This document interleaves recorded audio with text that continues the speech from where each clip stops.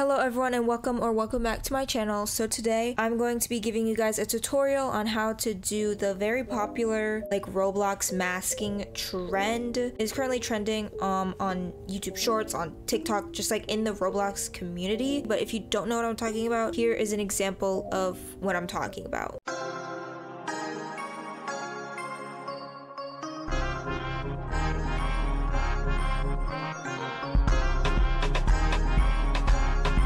So today I'm going to be showing you guys just like how I did that and how other people are most likely doing it. For the effect, you don't need any plugins, but once you do the effect, typically people add like a velocity, and for velocity I use a plugin called Twixtor. Also, before I jump into this tutorial, I just wanted to like make it known that this isn't like an After Effects tutorial. Like, I'm not going to be guiding you through the basic things of After Effects. I'm going to be assuming that you know like how to import a clip, how to make a new composition, how to do certain things. But if you don't know how to do them, you can go check my channel because I have a video up on how to use After Effects for beginners. You can go check that out and then come back to this video. But we're going to start by making a new composition and importing our clip into our project timeline. Alright, so once you have your clip here, just like this, whatever it may be, you're going to want to right click on your clip and press pre-compose. So when you first click it, it's gonna look like this. You're gonna want to click this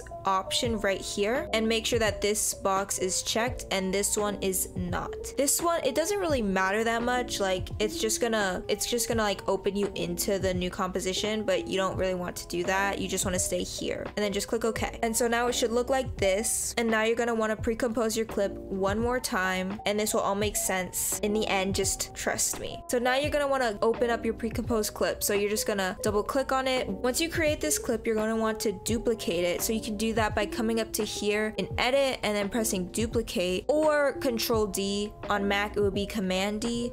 Control D or Command D is much faster in my opinion, but whatever works for you. Now you're gonna want to have the top clip selected, and you're gonna press the roto brush tool. So the tool that you're looking for is a little person with a paintbrush right next to it. My mouse is currently circling it. If you don't have this, I'm not exactly sure why. You probably will need to update your After Effects, but your After Effects would have to be like really outdated for it to not be there. So pretty much if you have After Effects, it should be there. So you're gonna want to click it and then double click your top layer, and you should be brought here. And now here is where the actual like roto brushing is gonna happen. So what you're gonna want to do is just completely fill in your subject with the brush tool that you have. You're just gonna want to draw in your character just like this. It doesn't have to like completely fill in your character, just like you can do like a rough sketch of like your character, and it should automatically fill it in like that. There are a few places that it will miss, like down here it missed my character's pants and its shoes. This can be literally used for any video, like for like an actual like subject, like a real life subject, whatever you're using the roto brush tool for. So this isn't just limited to like a Roblox video. It would be the same thing for you if you have like an actual video. You just color in the subject. So this is what's going to be left once we're done, and the background is going to be gone. If you wanted it reversed, you would fill in the background and leave your character out. We want to leave our character in the video for this effect that we're doing, so we're gonna do it like this. And once you have that done, you're just gonna go ahead and press play or hit the spacebar on your keyboard.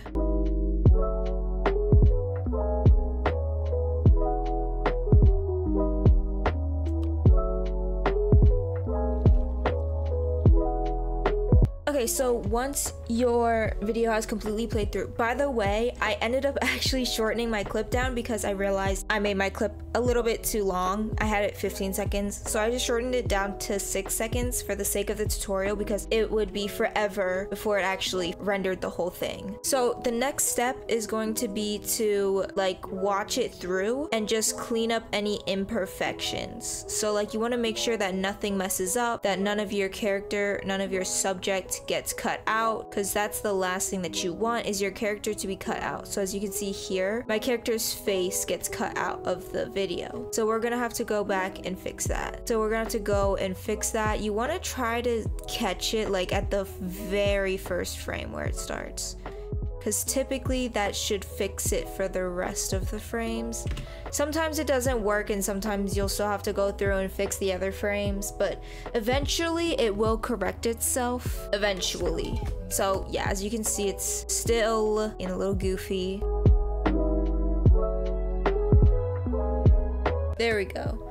As you can see, it has fixed itself from that point onward, and my character's face is no longer being cut out, though that's good. We don't want anything cut out, especially a face. Another problem that you will typically come across, not a problem, but just like something that may happen, is that you may end up with some background that you don't want in there. So like here, well, there's not so much in my video right now, but you know, like maybe I wanted to remove this part here. I don't want it in my video, too much background. Just hold Alt on your keyboard or Option if you're on Mac, and then just drag in the area that you want removed, and then it'll be removed and it won't be part of your video anymore. This part here is probably the most tedious because it's super annoying having to go not frame by frame, but like you just have to like, it just really depends on like how precise you want your roto brushing to be. If you don't really care that much, then this will be pretty quick. But if you are like a perfectionist and you want it to be perfect, this can take a bit of time, depending on especially how long your clip is. So if it's like a pretty long clip, it can take a minute. So it just depends on your personal preference. I'm actually gonna mute these because it's getting annoying. This song is super annoying. Me personally, I'm pretty fine with how this looks right now. So I'm gonna go back to the composition. And if you turn off this layer, as you can see, your character is in its own little background on its own. So I'm gonna show you now how to do the big character part, but you're gonna wanna duplicate the clip, and the bottom clip is gonna be your clip that's behind. So, and that's the one we're going to be working with. So you're going to want to scale up your character and make sure you switch your mouse back to the normal select tool and you're not still on the roto brush tool like I just was. So you're going to want to scale up the back one, and then you're going to want to move it behind your character wherever you want. It could be here, it could be here, it could be here, wherever you want it. I typically put it there. That's just my preference.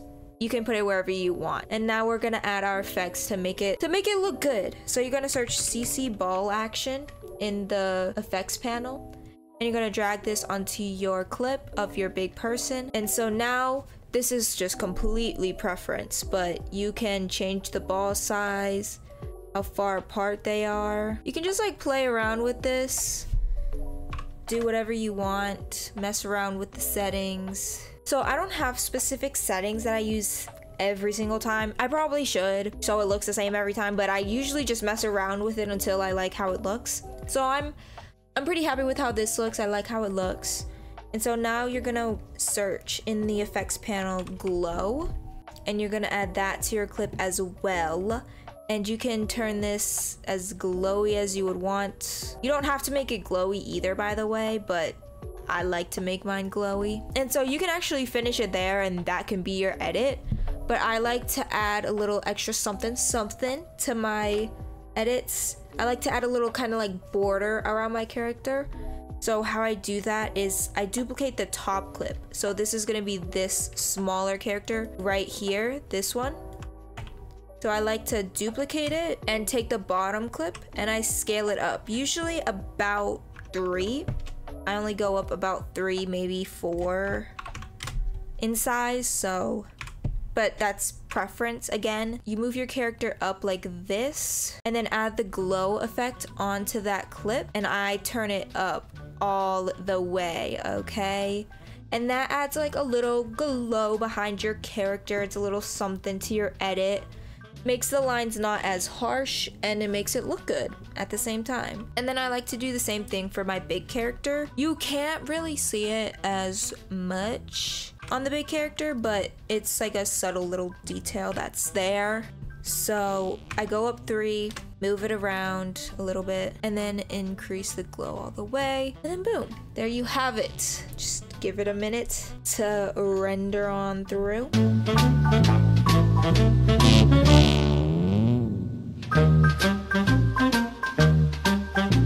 And here's is how it looks all finished. There's no slow-mo or anything or velocity. Like if you want that on your clip, you can totally add it just with like the Twixtor and then whatever. I have actually a tutorial. The video that I mentioned earlier, the After Effects tutorial, actually has my velocity settings in there if you would like to go check it out for my velocity settings and how I do my velocities in my edits. You can check that out as well. That's all for this video. I hope you guys enjoyed. If you did, be sure to like, comment, and subscribe, and turn on post notifications so that way you never miss any of my videos. Let me know if this video was helpful or not to you, and please comment down below more tutorials that you would like to see. I love to help you guys and I love to answer your questions on how I make my edits and everything, so just let me know like what you guys would like to see me do next for tutorials. And yeah, have a great rest of your day or night, and I hope to see you all in my next video. Bye!